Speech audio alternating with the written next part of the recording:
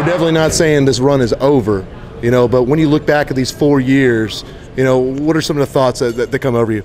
Well, it's the young men that's been through this program has sacrificed both on and off the field to be a part of Mustang Lower. You know, every one of those young men that was involved in those last 2 or 3 state championship runs, even the 2 times we got beat here in the last 4 years, 40 wins in a row, they're all part of that. They'll all go down in history, and that's a big deal now. There ain't many teams around here say they won 40 in a row now. Okay, so that's a big deal. People want to talk about us getting, you know, stopping the streak.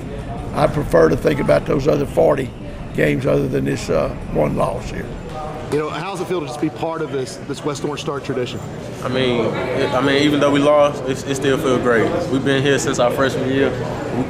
Ain't nobody tell us that we haven't been here all 4 years. So I mean, that's a great feeling. Coach, your team falls behind 28-7. Was that exactly the character of this Mustang program, showing what y'all did to get it back within 1 score? Exactly. You give out, you don't give up. Even up until that last first down they made with the pass to the tight end there, we really felt like that we had a chance to come back. We had no timeouts left, but we get the ball back, we had a chance to come back and maybe tie it up. So that's exactly the character and the fight that's in the heart of a Mustang.